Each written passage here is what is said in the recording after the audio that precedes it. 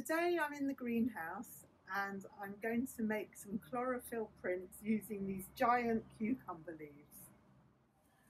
I'm going to select a large cucumber leaf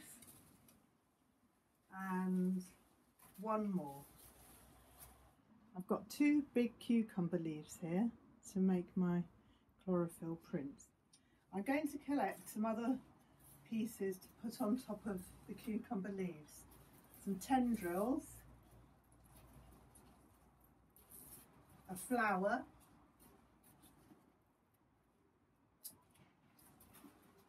and some tomato leaves.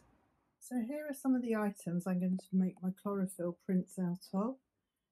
Tomato shoots, cucumber flowers and tendrils, flat leaf parsley and basil.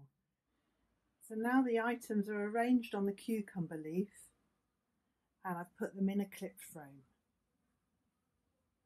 Cucumber flowers, tendrils, tomato leaves and some basil leaves. And on this one, flat leaf parsley and cucumber tendrils. I'm going to leave these in the sun till tomorrow and we'll see what we've got then. Hello, it's Ruth Jacobs back again, and we're going to look at the cucumber leaf chlorophyll prints that have been out in the sun all day today. It's now sunset and I'm going to see what they look like. They have changed colour.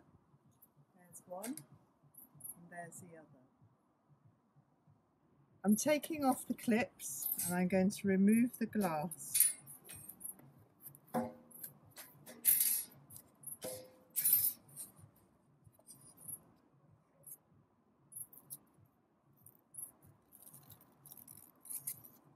And here we have our chlorophyll print. Oh wow, it's very delicate, but printing has definitely occurred.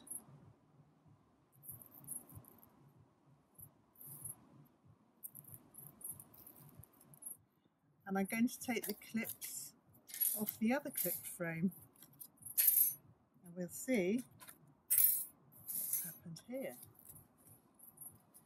These leaves are very delicate and they're slightly stuck to the glass, so be very careful. Oh, that's a bit dried up.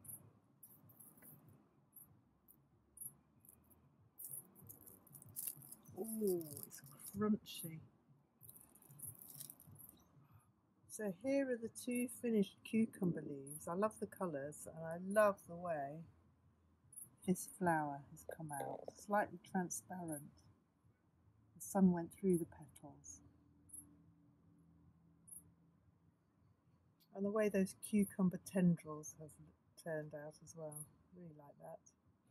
Here's the other one.